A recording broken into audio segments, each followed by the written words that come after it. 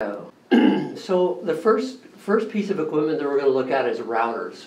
And the thing that you want to really walk away with routers is, regardless of their size, their cost, their complexity, all routers are just basically computers. That is not true of a switch. That's not true of many other devices. But of a router, they are just like a computer. They're going to have an operating system. Linux is very popular, but Cisco has their own unique proprietary iOS, and they call it the iOS. I believe it's a Berkeley version of Unix. Juniper uses their own operating system. So it's going to have an operating system. Typically, it's either going to be a Unix variant or a Linux variant is the most popular operating systems. It's going to have a CPU, it's going to have RAM, it's going to have ROM. Now, the only unique feature of routers is they talk a lot about NVRAM. So when we talk about NVRAM, think of that as their hard drive. This is what they usually talk about. They'll say NVRAM a lot. And whenever we're saying NVRAM, that is going to be really the router's hard drive.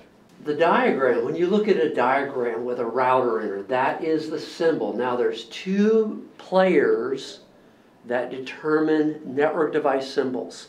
That's Visio, Microsoft's Visio. Visio is a template that designs logical diagrams. So Microsoft and Cisco really rule the symbol world. I mean, what symbol represents a router? So when you see a network diagram and you see that symbol, you know it's a router. That is something you must start getting comfortable. We also call it a default gateway. So here's a very complex network diagram, and we're expected as techs to understand the symbols of firewalls. This is a router, a 2500 router, Cisco router. This is a 7000 Cisco series router, and we're to understand how it works, how it functions. Routers are always between subnets. So anytime you have a subnet here, you see a 28.59, 14.25, you see a different subnet over here. You must place a router between different subnets. So always recognize the symbols. This is something you need to start really picking up and understanding. When I see that symbol, that's a router.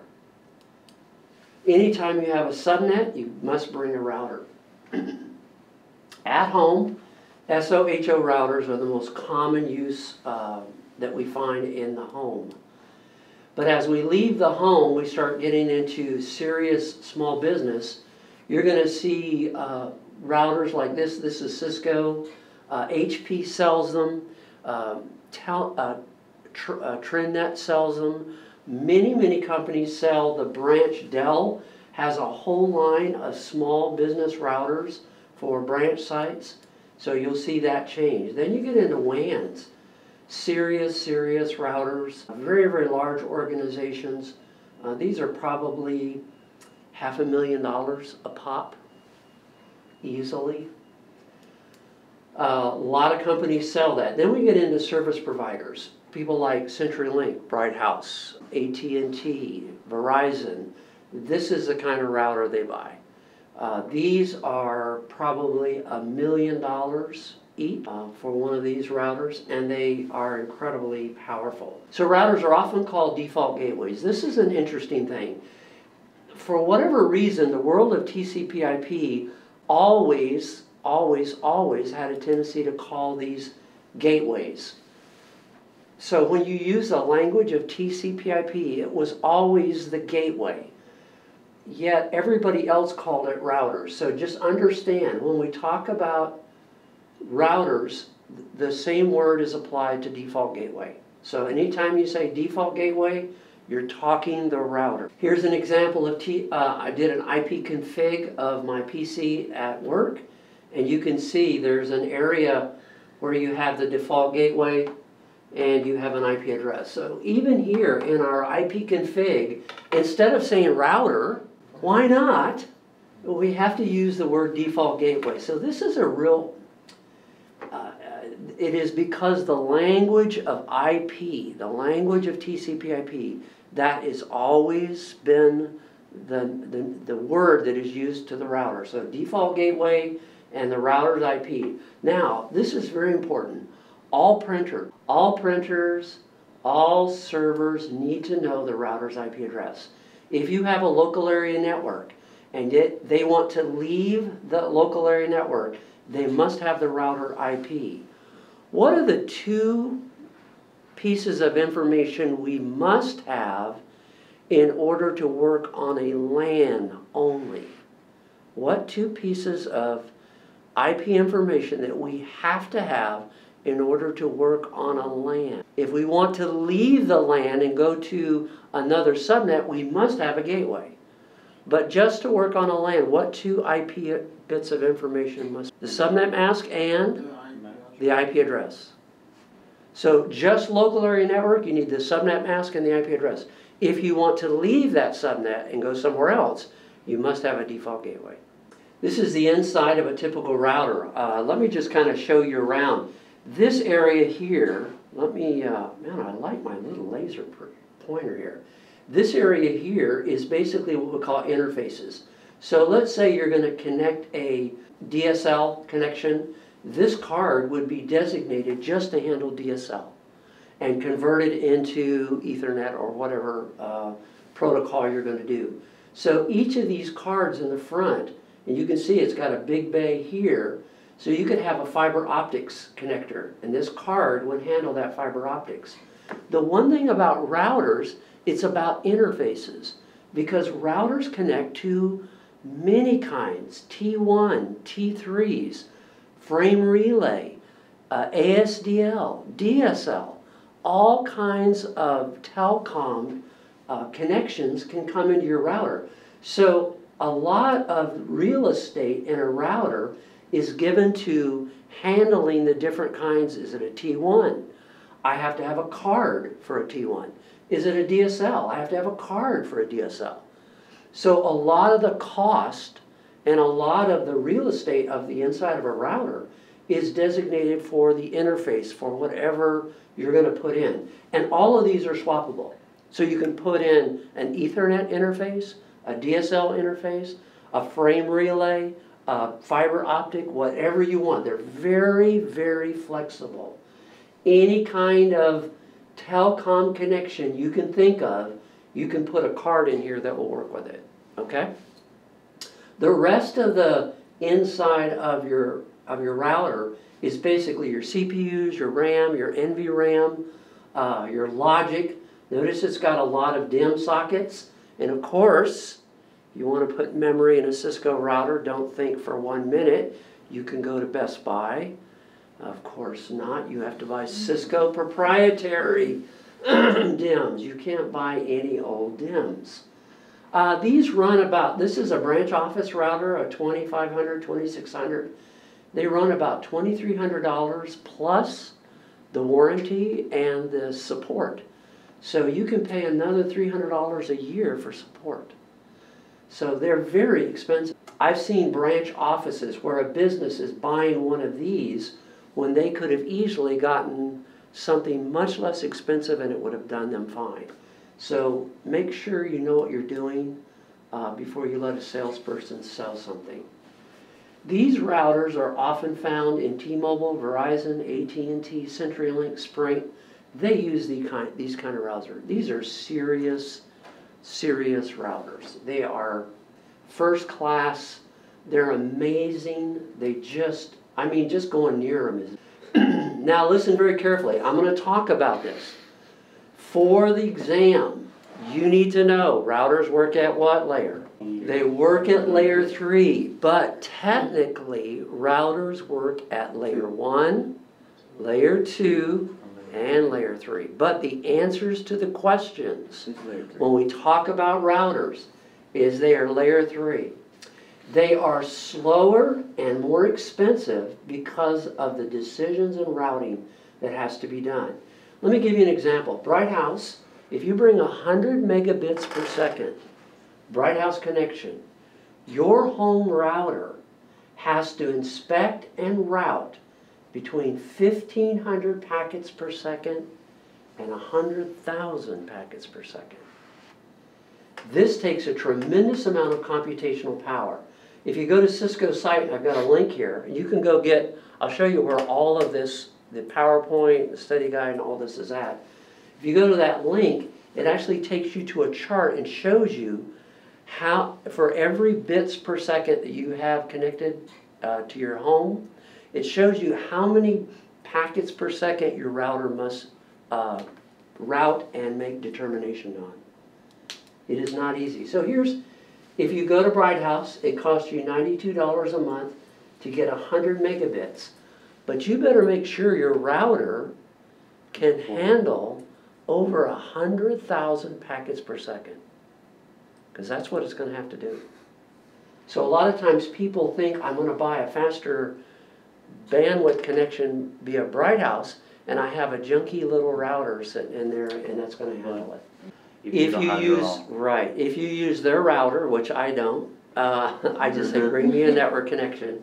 If you use their router, they have to upgrade that router. Yeah, they have to. So let's take a look. Oops. This is the kind of action that takes place inside your router. If you're thinking your router is simple, look over here. We got incoming packets. You have a packet buffer. You have logic that has to open the packet. It has to look at the packet. It has to look at the destination IP. It has to go through a series of firewalls, NAT. Then it goes out of the control plane of the router and then out the interface. All of this takes time.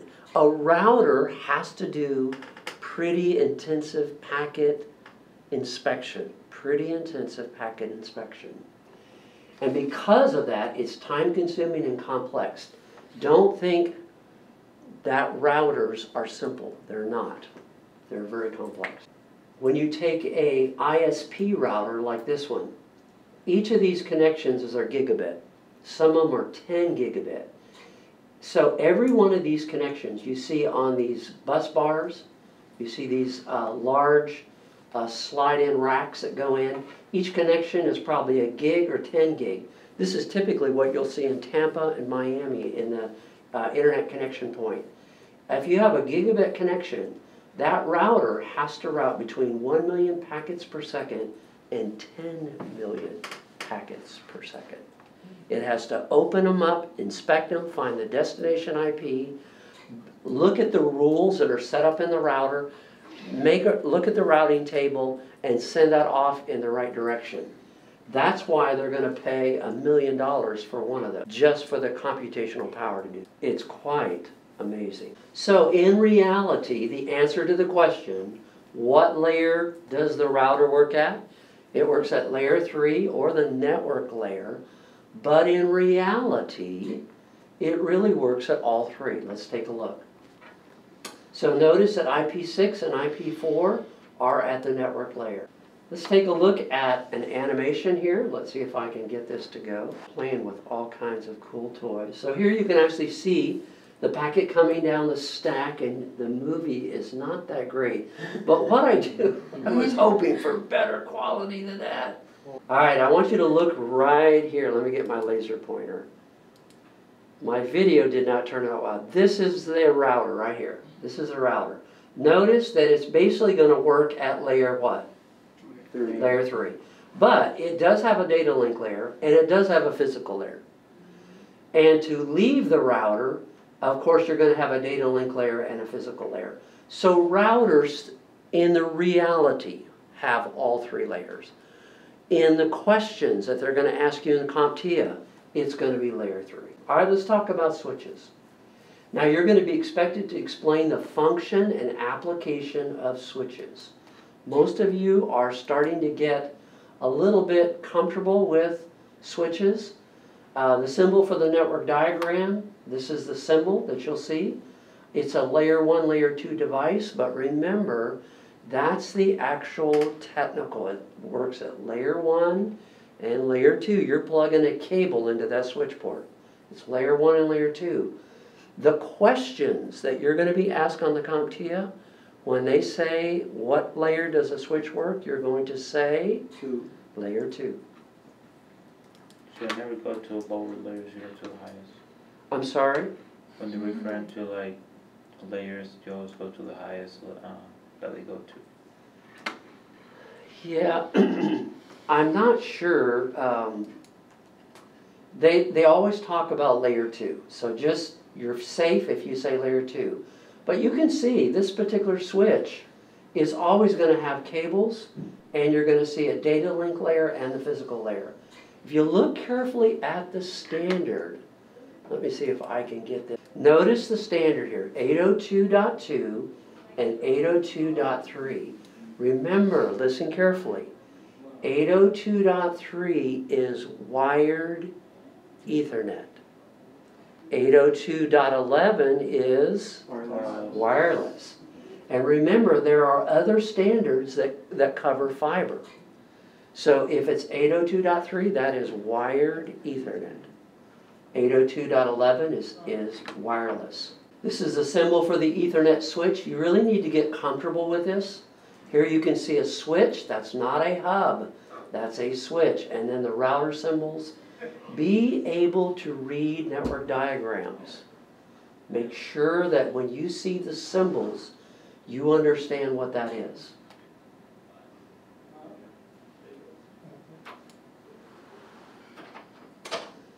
Switches are incredibly fast and expensive. They are the heart of the local area network. If I could get you guys to walk away with anything, it's when we say a switch, you're talking your LAN. That is your local area network. So if I say, show me your local area network, you would take me to your network closet. And that's where your switches are, because that's your LAN. Your wires just simply get the user connected back to the switch. That is very, very important that you pick that up. Switches make decisions on MAC addresses. Here's something very interesting. None of your local area network traffic ever uses IP. None of your local area network traffic ever uses IP. Why? Because switches don't care about IP. Is there a single switch that cares about IP? No. All of your local area network traffic, think about it. Everything we focus on IP and TCP/IP, but all of your traffic on this local area network at Winter Park Tech, all your traffic is strictly MAC address. It isn't until it hits that router and you decide to leave this network, Winter Park Tech's network, that it finally worries about IP address. Everything else is what? It's MAC. It's totally MAC. We're not talking about Apple. All right, so here's IP config. You can see here's your physical address. They also call MAC a physical address. And notice some vendors use the physical address with a dash between the 8 bits, and some vendors use what? Come on, Tex. Double colon? Colons, yeah. So some vendors will use colons between the 8 bits. Other vendors, Microsoft obviously uses a dash. Don't get confused, they're the same thing. On the back of a small home router, that's the switch. That is such a bad boy, I'll tell you what, that's a beautiful switch. So this portion right here is your switch. You have a switch. And it's very important that when you look at these multifunction devices, you can identify what's the switch, what's the WAN connection, what's the router, what's the... All right. So these typically run about $3,000 to $4,000 for 48 port switch. They're pretty expensive. Most of them, Cisco, HP, these are the big ones. Dell is a big player. In fact, these are the 3 big players in switches, Cisco, Dell, and HP. I would say that HP and Dell are eating into the Cisco business. Cisco used to own the switch market, but that is being changed by the competitiveness of Dell, bringing really good products and great prices. HP is very competitive in the switch market. These 2 guys are eating into Cisco's share of the switch market. Juniper is very, very big in high-end, high-performance Brocade is getting into switches. They do a lot of fiber channel. They were very big in fiber channel. Remember, your LAN is your switches. So when we talk about switches, that is your local area network. Many vendors play in this market. You can go out there and buy some really good stuff out there that's fantastic, and it does not have to be Cisco. So don't think that your switch world has to be a Cisco device. They're very complex. I highly recommend you, if you look at, like here is a integrated ASIC chip. These are ASIC chips designed by major silicon companies who design the switch fabric. These are so complex. It's just mind-boggling, the complexity. We've talked about switch fabric and arbitration and fabric that makes a switch work. It's incredibly complex. As a tech, we're going to learn the basic configuration troubleshooting of switch ports. But please do not think that switches are simple. They really are not. So here is Brocade. You can see Brocade is a major manufacturer of silicon. So they're actually the people that do a lot of the silicon that is necessary to make the switch fabric. Here you see they also do the front end chips. All these chips here in the front are done by Brocade. So they're a major player in making the chips themselves. If you want an interesting study, go to Brocade's website and look up these chips. It really gives you an insight to how complex a switch really is. Now the next piece of equipment that you have to know is a multi-layer switch.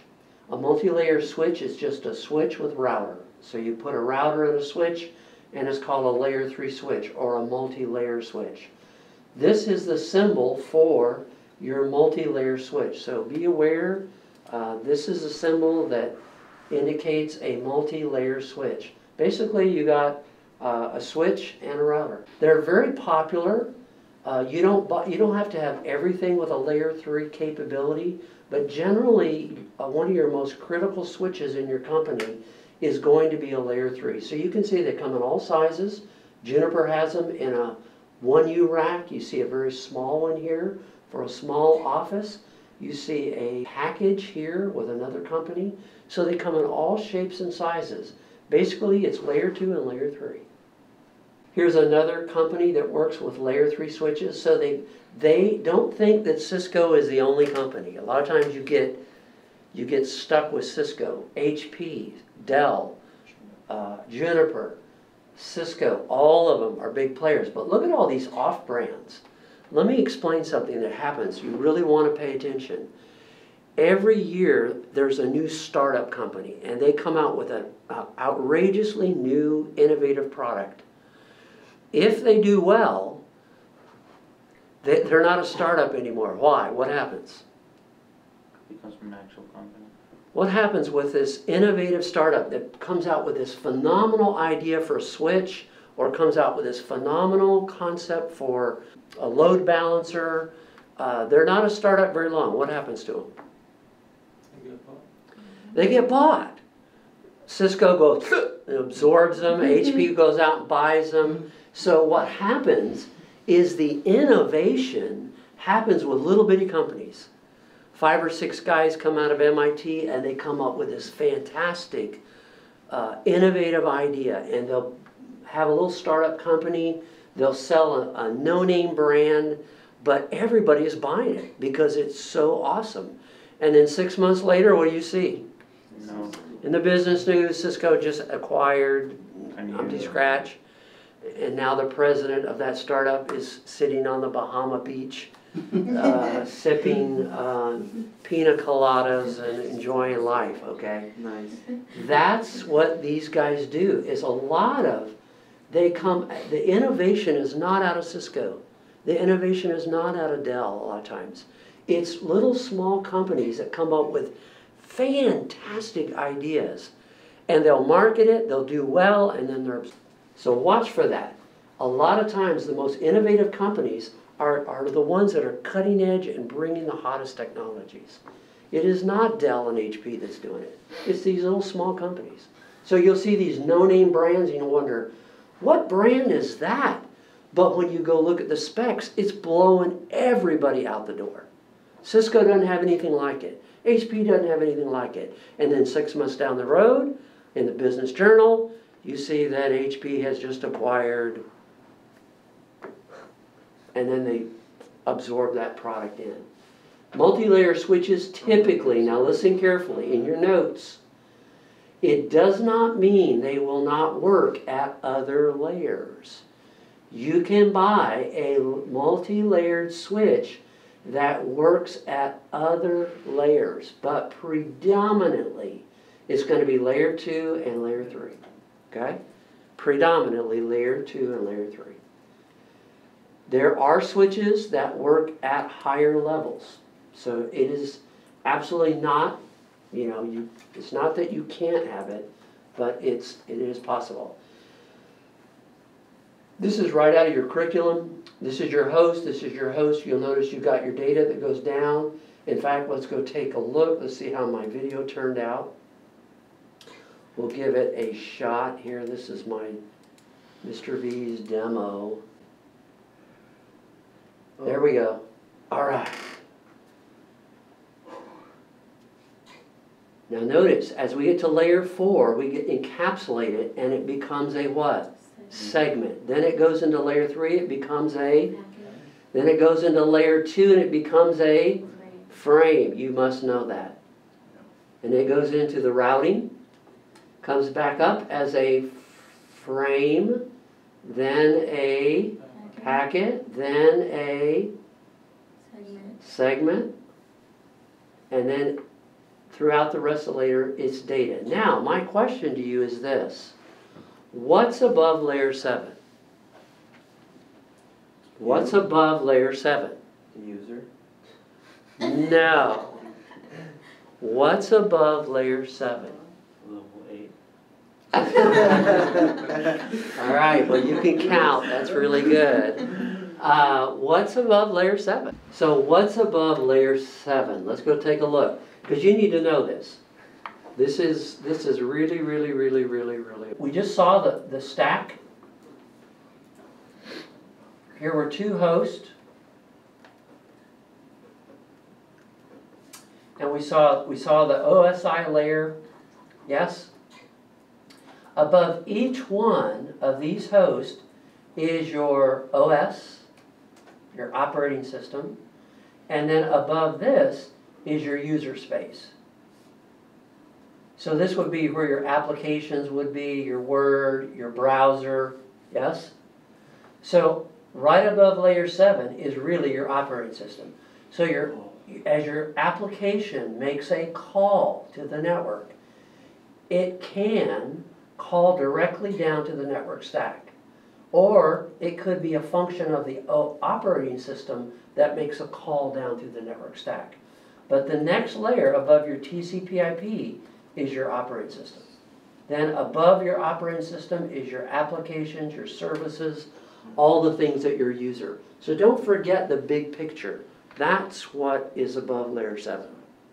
Firewalls. Firewalls, we're going to find, are very interesting. Firewalls, on an enterprise firewall, we're going to be looking at all 7 layers. Enterprise firewalls, we're going to look at all 7 layers. Now, in the PowerPoints, I want you to notice something. I keep showing the OSI layer, and I keep showing you different variations of the same graphic, because I am showing you what do you need to know at the application layer. What is happening at the presentation layer? What is happening at the session layer? So I deliberately chose many different OSI layer model pictures, because each of them help you to better understand each layer. So make sure you look at these pictures, because they all, for example, layer 7 is network process to application. This is where DNS, www, HTTP, email, POP, SMTP, Telnet, FTP. At layer 6, you don't hear a lot about this, but this is where MP3s, AVIs, JPEGs, docx, because there's where we're dealing with data, presentation, and encryption. So look at these pictures. I deliberately chose them because they're rich with different information about the OSI layer and what goes on. This is a great picture because it gives you so much information about what the layer does and the different kinds of protocols that are in those layers. So when you get a chance, look again at these slides.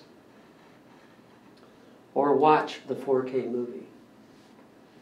The symbol for firewall is going to be this, and this is the key. This took me years to figure out. I have to tell you, I did not get this.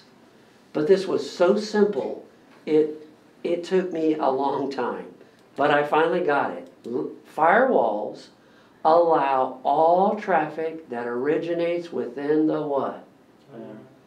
All traffic that originates in the LAN. Firewalls stop all traffic that does not originate within the LAN. That's what a firewall does.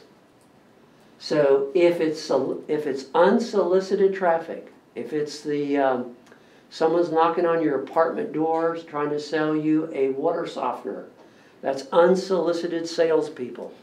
It blocks them. It doesn't allow unsolicited. Different kinds of firewall. Your home firewalls are called SPIs, and we'll get into that. Home firewalls only inspect layer 3 and 4. So your little router at home has a firewall, but it only looks at 3 and 4. When we get into OCPS, they have a firewall that looks at layer 2 through 7. So we're going to look at everything, everything. We're going to inspect that packet. Because firewalls inspect packets, they're expensive and require computational power to be effective. The more your bandwidth, the more expensive the firewall. At home, you have what's called a stateful packet inspection firewall.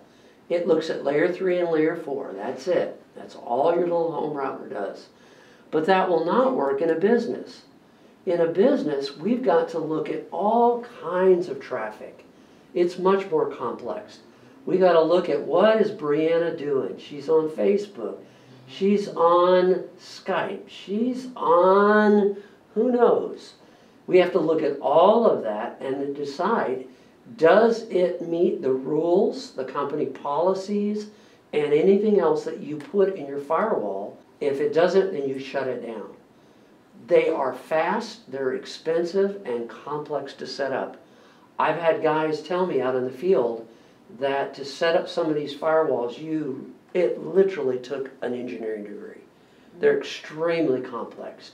I think the biggest problem with firewalls is their complexity to set up. They're nuts. That's one of their disadvantages, is that they're complex. This is an example of a HP firewall. You'll notice it's interesting. It's got a slot card in the front. It's got a USB for interface. And how many jacks do you see? 2. What are those 2 jacks? 1 forward and 1 In and out, that's it. So you have your WAN connection. What happens is you bring your WAN in one connection and your WAN goes out the other, and everything inside goes through that firewall system. That's it. So many times a firewall is 2 ports. That's it. WAN input, WAN output, and it has to go through that firewall. That goes before or after the router? That's a great question. That question is probably dependent on the device. Some devices, I would say before the router. I won't stick to that hard, but I would say most of them are going to be before the actual edge router. If your ISP brings you Ethernet, for example, a Bright House connection is Ethernet, you can plug it right in, so you don't need a router. Then this could go out into your router. If you have a frame relay situation, then you'll probably have to put it after the router, okay? But if you have an Ethernet input from your ISP, you could bring it right in here, out, right into your router. So depending on the kind of interface. Who makes firewalls? Dell. Dell bought SonicWall, and they are a major vendor in firewalls. SonicWall is a big name. HP has them, Cisco has them. There's lots of those little, remember those little companies I tell you? They come out with some of the most fantastic intrusion detection, firewall technology, and they're quickly absorbed. I mean, they're out for like 2 years and they're gone. So a lot of these big guys just absorb these small vendors. This is an enterprise firewall. You can see it's very, very complex. And think of it. Think of the firewall that we use at OCPS. We have over 300 gigabyte connection. So this firewall has to be able to read 300 gigabits per second, inspect all the stuff those school kids are doing, and decide what goes through and what doesn't. Tell me the computational power of that firewall. Big. You know what a lot of companies are doing now? Is because this requires so much computational power, they're sending the WAN connection through a cloud provider. They're sending you into a database, a data center. You're going through multiple servers at the same time because that's the only way they can do it. And then you're going out the data center. And the data center is your firewall. Because a data center can hold so many servers, and all those servers can handle that traffic at the same time, one appliance, one box cannot do that. This has got so much bandwidth and so much rules and policies to check, one device can't do it. 300 gigabits, think about it. 300 gigabits. So one device can't do it. So what they're doing is they're piping your WAN into this big data center with racks and racks of servers that are doing 300 gigabits all at one time. Parallel processing. So here's a firewall. I don't know what that costs, but it looks expensive. I mean, it just looks expensive. That's a serious piece of equipment. So that's an HP version of a firewall. This was very interesting. It's a subject on the CompTIA objective, and I didn't find a whole lot of information on it. It's called Host-Based Intrusion Detection Systems. It's a software-based security system that installs on PCs and servers. Listen carefully. It monitors and analyzes the internals of the computing system as well as network packets on its interface. It's much more complex than an antivirus. So let's look at HIDS. This is a CompTIA objective. Why do you need HIDS? I went to a vendor site and here's what they said. Hackers can get through your firewalls. Network intrusion cannot stop encrypted malicious traffic. Why HIDS? Antivirus services will stop, but not all viruses. Internal servers and databases are vulnerable to new and unknown type of attack. And the system to protect these critical needs to be constantly learning and reviewed by security. So one of the reasons why companies who sell HIDS say, you need us, is because of these reasons. Let's go take a look at it. Here's some of the companies that sell HIDS. I found that most of these companies sell to Linux farms. I was very surprised. When I went out there, I saw almost zero Windows-centric HIDS. Almost all of them were based on Linux and for Linux. So, because Linux is very vulnerable to hacking, Alien Vault, OSSEC, which is an open source HIDS system, Atomic Secured, all of them were there to provide this very comprehensive security for Linux servers.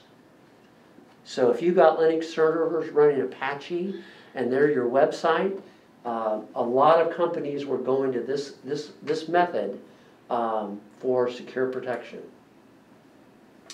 HIDS, you can take a look. It has event correlation, intelligent log, built-in vulnerability scanner. Look at how much, this goes way beyond antivirus. So the software though, right? It is software that installs on the Linux server. virtual patching, zero-day protection, brute force protection, compliance monitoring, self-healing, real-time anti-spam,